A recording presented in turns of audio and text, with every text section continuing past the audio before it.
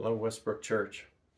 I'm Mike Sullivan, one of the elders at Westbrook Church, and I want to welcome you to week 2 of our 40 days of prayer season. Last week you saw a message by Pastor John about why we lament and why it's a good place to start with our time of prayer. And we're going to continue that theme this week, and our statement of lament is a prayer written in pain that leads to trust. And every time I think of a prayer written in pain that leads to trust, I always think of Hannah, Samuel's mother. In 1 Samuel chapter 2, we read the story of Hannah, who was barren, and she petitioned the Lord to give her a son. And in those days, a woman's worth was measured by her ability to bear children. So as you can imagine, her pain was probably very great. And she was shamed by other women in her life. And it vexed her. And she petitioned God. And God heard her prayers and blessed her with a son who became the greatest judge in the nation of Israel.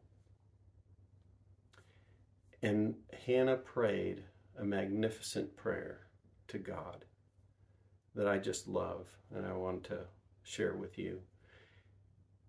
Hannah's prayer says, "My heart exults in the Lord. My horn is exalted in the Lord. My mouth derides my enemies because I rejoice in your salvation. There is none holy like the Lord, for there is none besides you. There is no one like our God. Talk no more so very proudly. Let not arrogance come from your mouth. For the Lord is a God of knowledge, and by him actions are weighed. The bows of the mighty are broken, but the feeble bind on strength. Those who were full have hired themselves out for bread, but those who were hungry have ceased to hunger. The barren has borne 7, but she who has many children is forlorn. The Lord kills and brings to life. He brings down to Sheol and raises up. The Lord makes poor and makes rich. He brings low and he exalts. He raises up the poor from the dust. He lifts the needy from the ash heap to make them sit with princes and inherit a seat of honor. For the pillars of the earth are the Lord's, and on them he has set the world. He will guard the feet of his faithful ones, but the wicked shall be cut off in darkness, for not by might shall a man prevail. The adversaries of the Lord shall be broken to pieces. Against them he will thunder in heaven. The Lord will judge the ends of the earth. He will give strength to his king and exalt the horn of his anointed. Horn here means power. Every time I read that prayer or think about it, I think, how did Hannah know that? How did she know that what she was writing or saying in that prayer was true? I hope her husband helped her walk with her through her pain and pointed her to God and the truths that she learned through that process. But I have a tendency to think the vast majority of her understanding of those things that she prayed came providentially and by divine revelation from God, who taught her through her pain.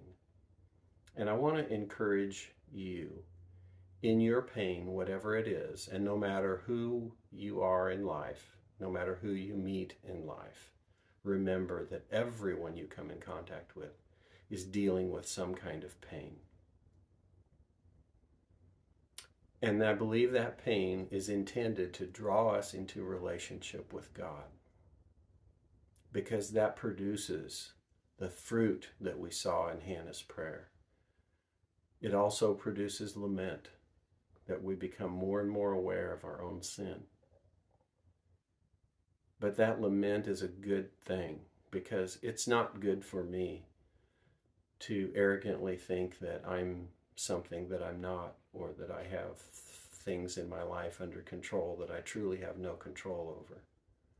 It's a good thing, and it draws us into relationship with Him. And so I pray that during this time, you will be drawn into a closer relationship with God through your lament of your sin, knowing that God has forgiven you through the finished work of Jesus Christ, and He desires to lift you up.